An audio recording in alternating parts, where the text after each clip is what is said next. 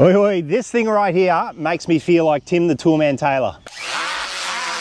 It's a full-size mower. It's an electric motor that runs off this 56-volt battery. And the fun part is you control it off remote control. So Mowrator sent this out for me to test and review. I've been using it for the last month. I've been using it in a few different scenarios just to see how capable it is and where I see it being used more often. At the moment, I believe the pricing for these in Australia for the pre-orders is $4,074. So I wouldn't call this a cheap option, but we'll run through a few things and I'll show you where I do think it does perform, and I'll also run through a few things that I'm not a big fan of. So let's just get straight into it. Let's open up the top. That's the main battery. When you want to charge, you just pull that out and then you attach the charger. The recharge time for this battery is 90 minutes. You can get it down quicker if you do get the supercharger. If you wanted to remove the battery altogether, maybe you want to charge it inside the house, pulls out nice and easy. To put it back in, just as easy. Clip that back, clip that in, close the lid. To turn it on, we're going to hold that down until all the lights come on. Now this is on. Close it up. You've got lights on the side to tell you that it's on. You've got the emergency stops on both sides. Make sure they're pulled up to start it. We'll turn it on. The first thing it'll do when it turns on is ask for a pin. So I've still got it on the standard pin that it comes with, which is 888888. Then it'll come up with some instructions.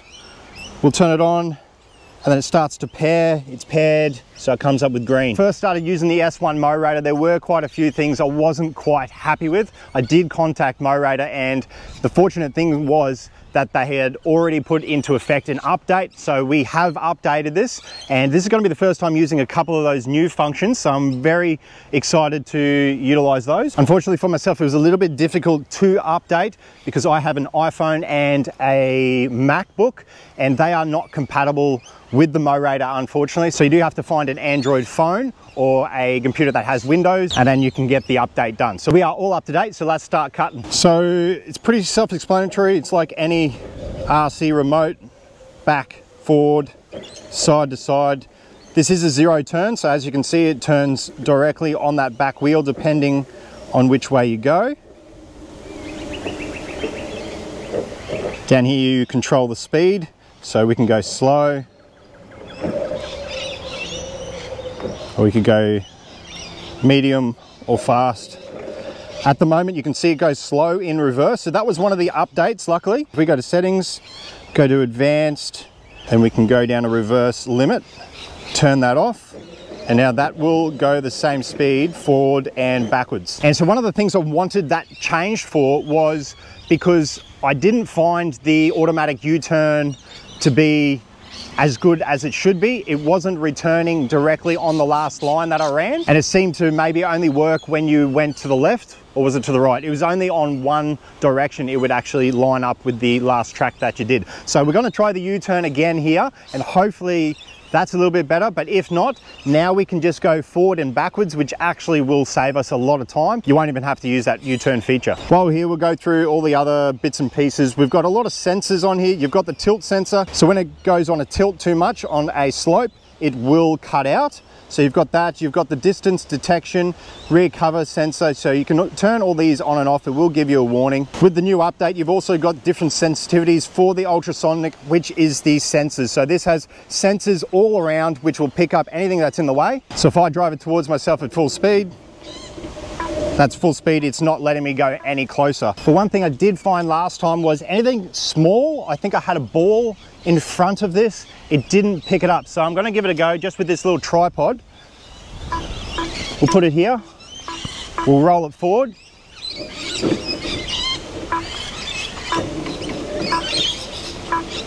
And it is picking that up. You can see my hand is all the way forward and it is stopping. Thought I'd give that a go with the ball again. With the update, you can see it doesn't stop for the ball still, so there's definitely a few things that it won't stop for. I'll show you the U-turn. It's quite easy. All you need to do is press one of the buttons, so that's left or right U-turn. It'll come up with this there. You press OK and it does a U-turn. So we'll do the other way. So I'll see if this has changed at all with the update.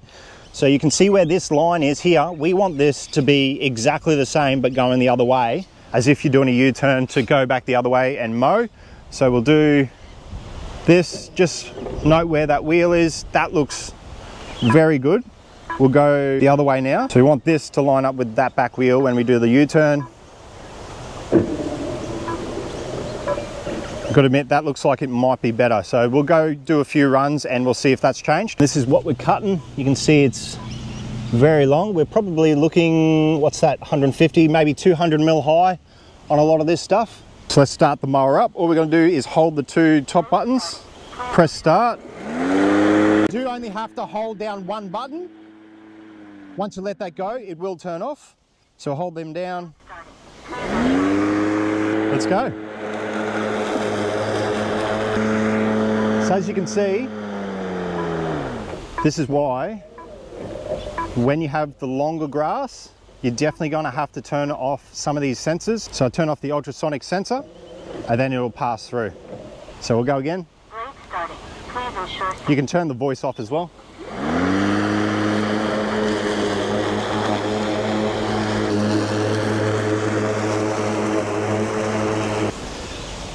You can see the cut there. It is very good. It's definitely as good as any of your other rotary mowers, but I should have done this first. So you do get the catcher and you've got this here, which is the mulcher, and then we'll put this on, or we might even do a run without the bag just to show you how much comes out, because it does come out and it just drops on the bottom.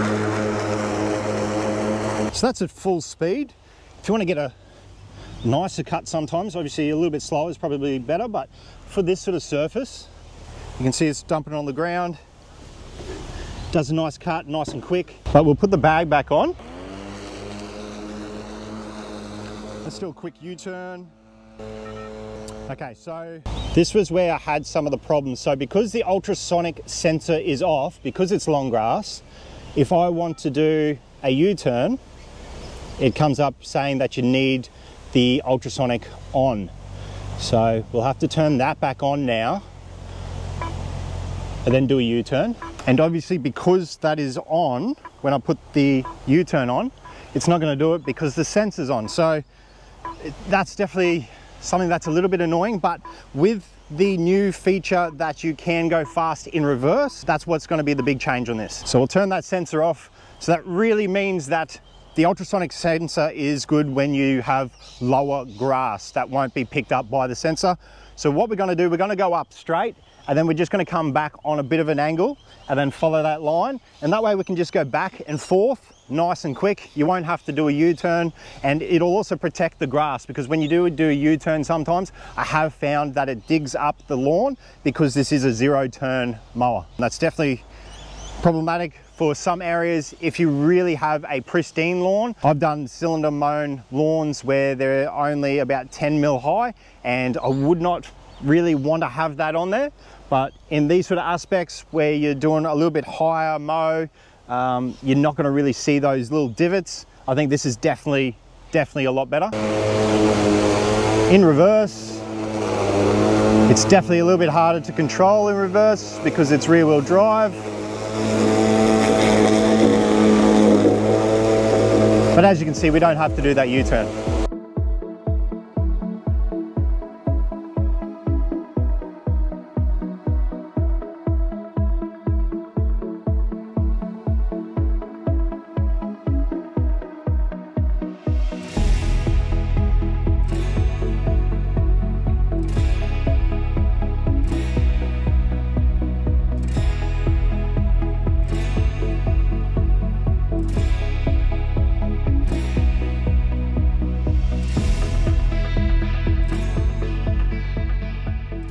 So this is the other function as well, haven't really utilized.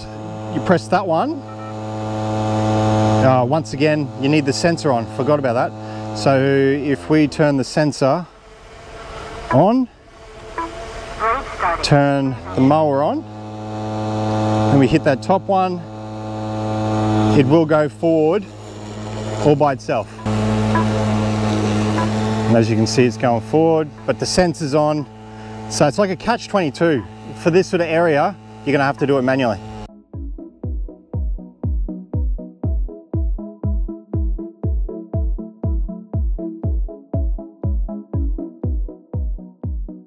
So this is the limit of how far you can be away from the mower until it will cut out. We've got 1, 2, 3, 4, 5, 9, 10, 11, 12, 13, 14, 15, 16, 17, 18, 19. Yeah, it's bang on 20 meters. Beyond range, please move closer. So I do think in areas like this, it is definitely a mower that can come in handy. If you've got a lot of trees, a lot of slopes.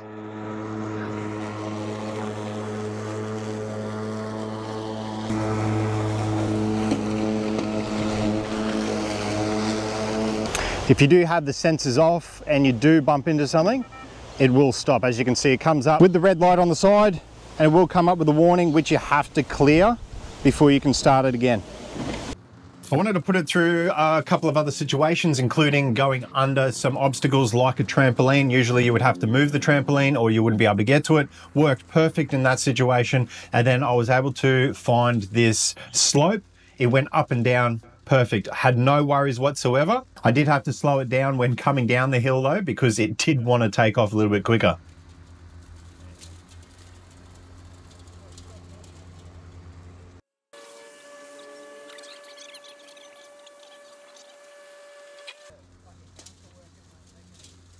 And then while we were up on that slope, I wanted to throw it into some of the rougher stuff. You can see we've got all clippings and long grass here. And once again, it had no worries. You can get the 4-wheel drive version, but this 2-wheel drive did quite well. So lastly, I just wanted to try it on this lawn. So you can see we're only looking at about 100 square meters. It's not much at all. So I wanted to show you how long it'll take to get through it. I have let it grow over the last 2 weeks. I'm just gonna go on a medium speed, back and forth, nice and easy, and we'll see what sort of cut it does, how long it takes, and whether it's worth getting something like this for a yard that's this big.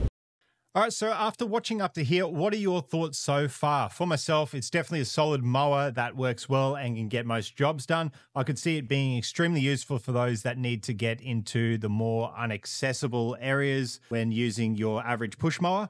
If you've got slopes or larger areas where pushing a mower could be difficult and strenuous, or if you're someone that just isn't mobile and can't physically push a mower, the Mowrator would definitely be perfect. I do admit it is nice not having to sweat while getting the mowing done for a small area like this, but I'm not sure if I could justify the money for this size yard with no obstacles. I am going to give this automatic forward button a go.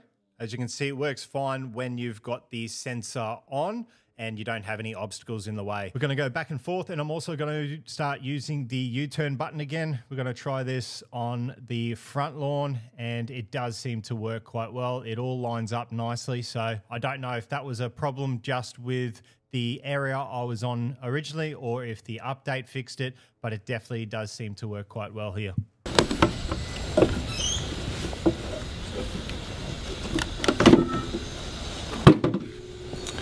Full bag.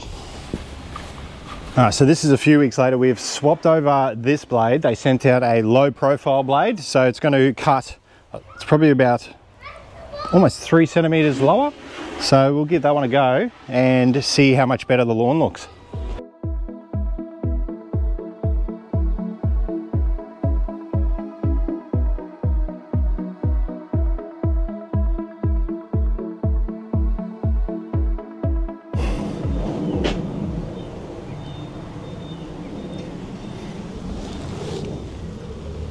Definitely rather this height. So if you are looking at getting one of the mowers, maybe look at getting the lower profile blade. So I do hope that this video was somewhat helpful, or at least a little entertaining. I do think this is a pretty cool machine, and it's cool to see where the technology is going. I would love to hear your thoughts on the mower, if it's worth it and how you would utilize something like this. And I would love to get a bit of feedback on the video and how I could maybe make this better. But until next time, stay addicted to tools.